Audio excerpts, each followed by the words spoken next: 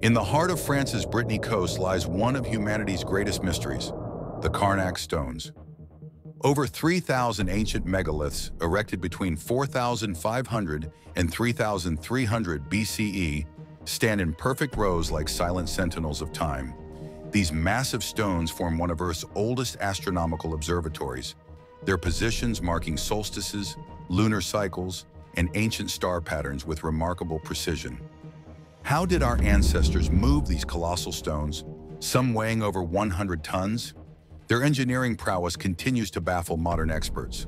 Local legend tells a different tale of Saint Cornelius, who transformed pursuing Roman soldiers into stone columns, freezing them forever in these mysterious lines.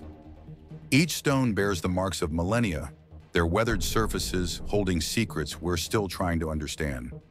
While other ancient sites dot Europe's landscape, none match Carnac's massive scale and mathematical precision.